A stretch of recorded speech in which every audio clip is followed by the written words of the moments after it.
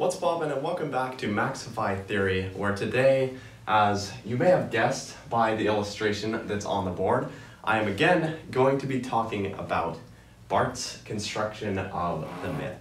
Now today, it's going to be less of a dive into the structure of myth itself. I covered that a lot in my previous video, which was concerned with this structure as it related to the Marvel Cinematic Universe, but today we are talking about how Barthes' construction of the myth relates to a different, very fundamental idea in film theory, but in cinema in general, and that is the cinematic performance, or the film performance. So today we are going to be talking about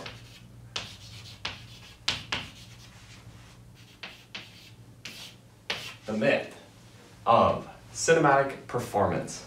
So today I'm going to try to explain this the best I can. This is another idea that just like all of a sudden clicked with me. I've been doing a lot of film theory readings. I've been doing a lot of thinking like a film theorist lately, and I've been doing a lot of thinking especially on the idea of performance and the idea of actors and on stardom, because a lot of that is kind of intertwining in my life right now. So today I want to try to walk you through the thought process I was having, kind of deconstructing the idea of what cinematic performance really is. And so to try to explain this, first let me try to explain what I'm talking about. So I'm going to start here today.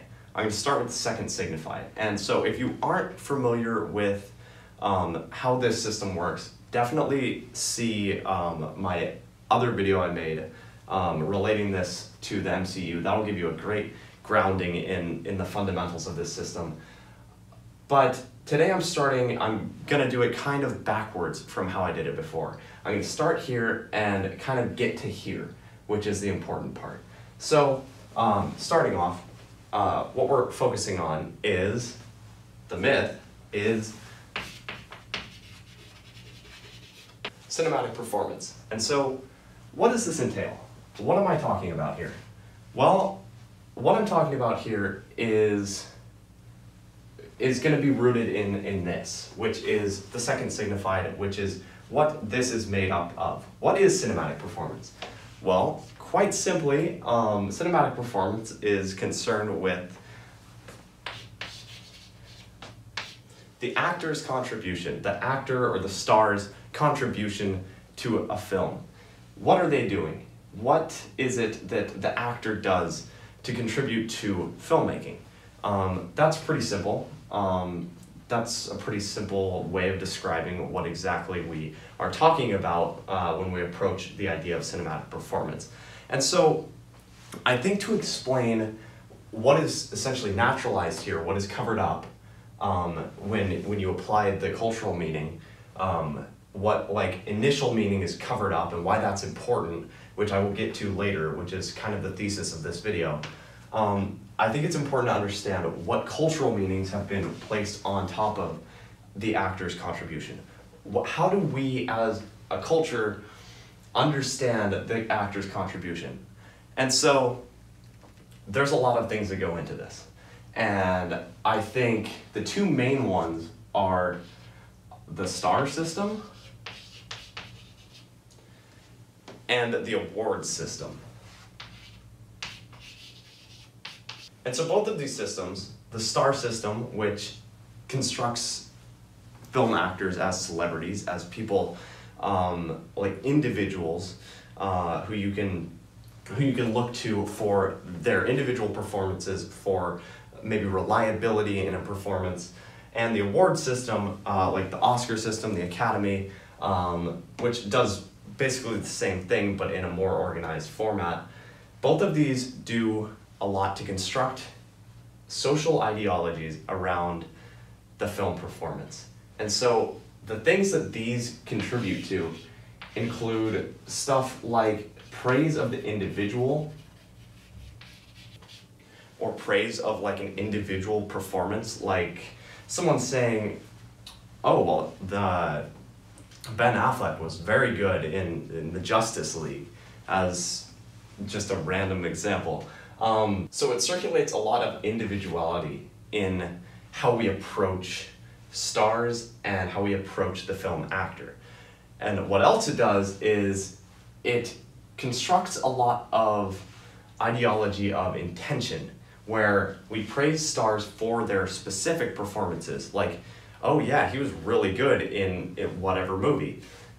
That must have been, and that kind of implies that that was the intention. Their intention was, yes, this is, I'm gonna make this movie great with my performance.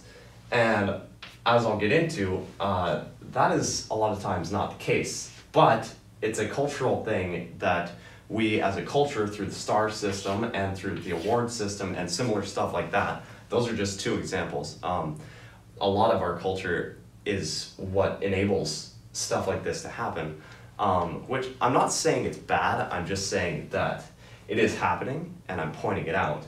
But also individualism as well as intention. Now we know that our societal cultural systems are constructing ideologies of individualism and intention and praise of the individual star, praise of the celebrity, praise of this person, which is put onto the actor's contribution to make cinematic performance. Like, oh, that was such a great performance. That's where just standard actor contribution becomes a performance. So what is naturalized here? What is here that is covered up? What is the fundamental building block of the actor's contribution to a film? Well, this section's easy to answer. What exactly is it? Well, it's all of the pro-filmic events, all of the stuff that happened before the film was fully put together, the stuff that happened in pre-production and production, essentially. So, and that's pretty simple to explain, really. It's basically the actor is there in front of the camera. The actor is filmed.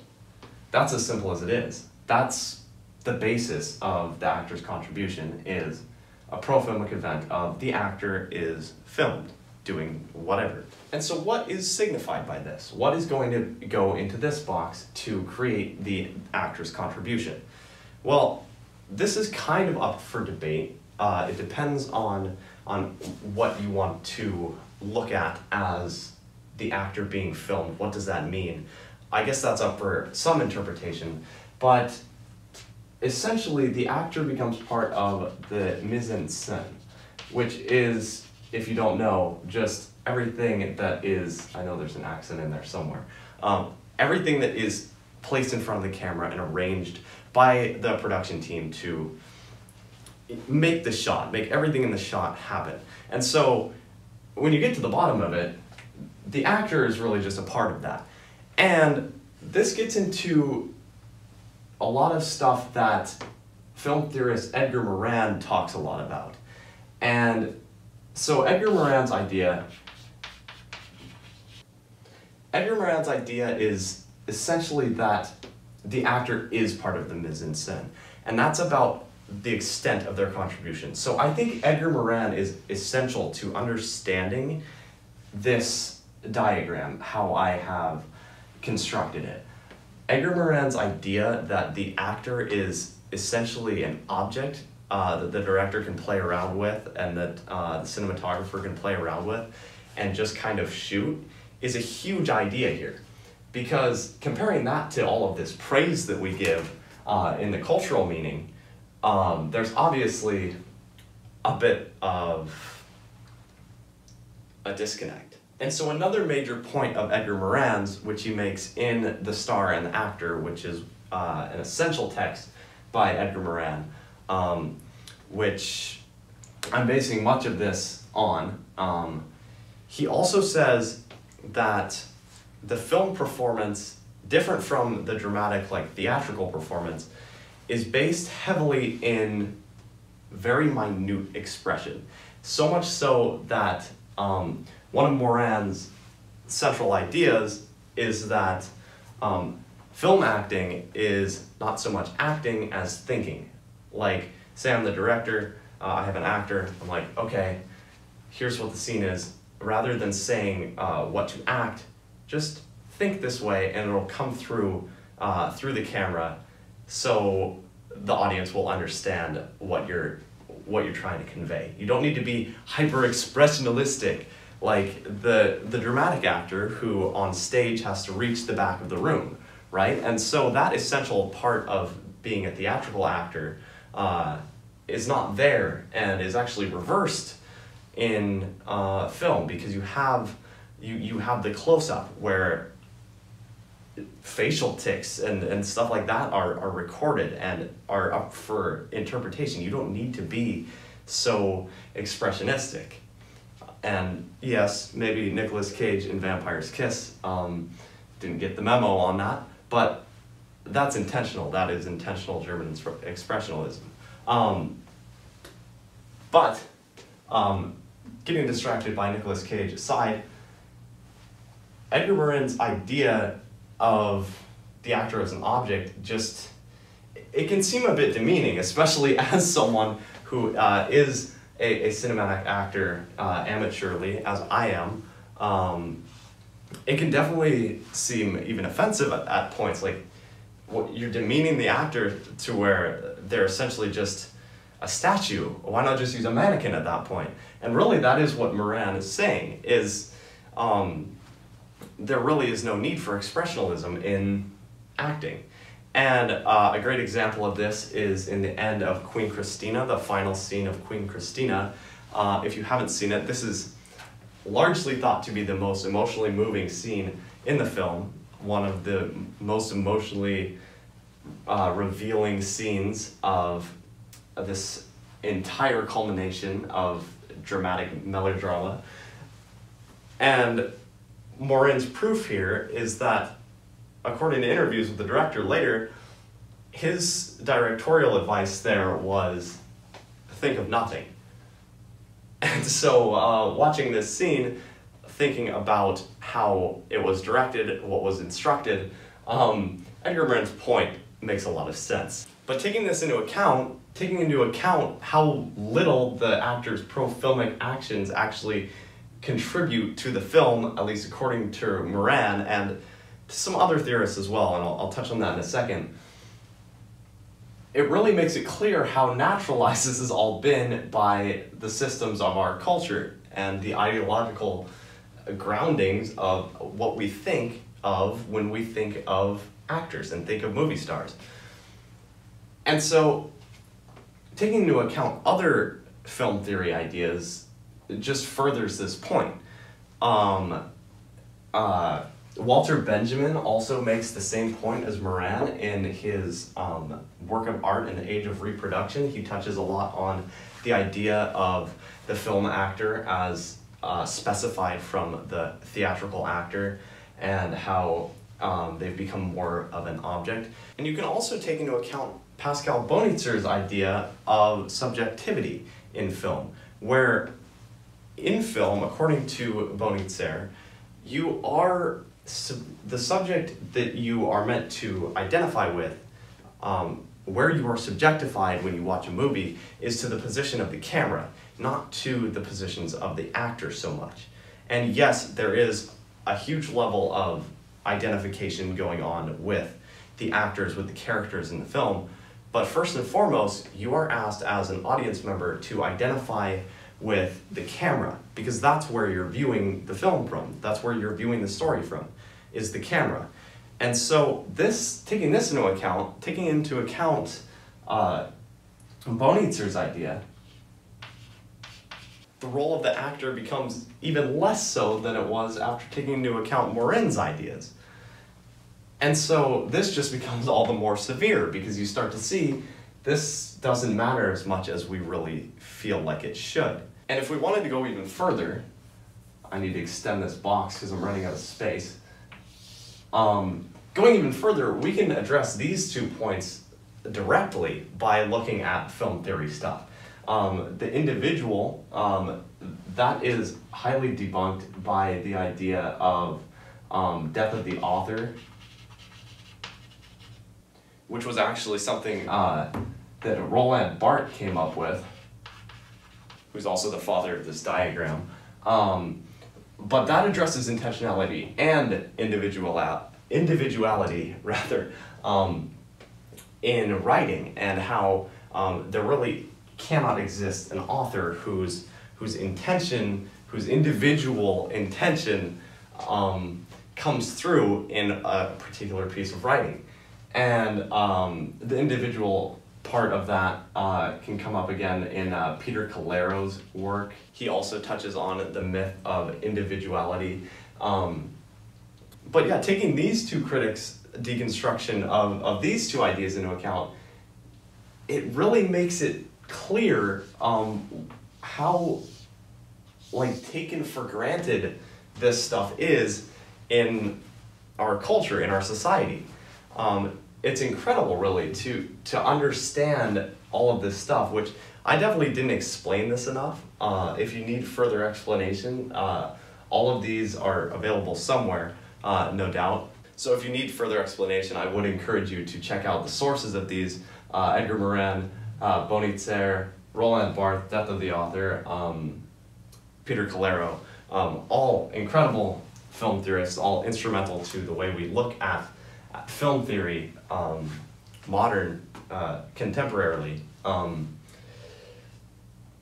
And I'm definitely not doing them justice by just writing their names in here and just briefly explaining their ideas, but if you do have something of an understanding of these ideas, hopefully you can understand just how naturalized the idea of actors' contribution has become, how these things have become so culturally ingrained within us, and how the actor has been just constantly approached as this undeniable talent.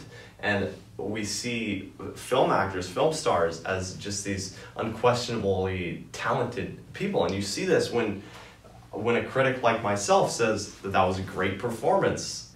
He is a really good actor, and in this movie, I think he had some of his strongest performing he's ever done. That was a bad performance, or I see this all the time for upcoming movies, like talking about Batman. I think Robert Pattinson is going to give a great performance. What is a great performance? What does that mean? And we attribute that all to that one individual person, when really, if you think about it, a film is constructed by, if you've seen a Marvel movie, you've sat through 10 minutes of credits. That's 10 minutes of names scrolling by. All of those people were involved with constructing what came out as the performance. And so you could add that too to up here. Wow, I didn't spell that right. You can add that there too, because the film is not made by one person. Even with something like Citizen Kane, where Orson Welles was, taking over almost every position on the set, it's not all his performance. There's no way for it to all be his, even if he was in every single position. So in doing this, I hope I have answered the question of why is it that we attribute so much to actors as we do. And I think it probably is largely accessibility. We get to see their names. They circulate in culture through social media and things like that. But it's based in cultural systems that have been in place for so long. It's just become part of our collective cultural ideology. And I think it's really important to point that out, because the actor is not all they're made out to be. And it's very important to remember that in approaching film criticism. Sure, understanding this can definitely be upsetting if you are a film performer, like how I am. I guess I'm gonna have to rethink using performer, a thespian, like how I am. It can definitely be upsetting to understand that really you're not making that much of an impact on this thing if you deconstruct the culture around it. But it can also be upsetting on a critical level, because I am definitely guilty of this. I mean, look at almost every single one of my reviews, if not every single one of my reviews. I do at least one praise of an actor that was in it, or one the opposite of praise on an actor that was in it. I'm not sure if I have an example on hand, but I'm definitely guilty of this too. And I probably will continue to be guilty of this. But I just think it's very important to keep in mind, so that way when you watch my review videos and you see me saying like, oh, Ben Affleck did a great performance in whatever movie. I don't know why I'm talking about Ben Affleck so much. But when I say things like that, you can understand that that's just a construction of the culture, and that really what came across was, yes, a good performance, but at a more basic level, it really was just Ben Affleck being filmed. And all of the different stuff that I've talked about today made it so that I said the performance was good, where really it was probably just a good movie. I think I'm thinking a lot about The Last Duel, because that was a very moving film.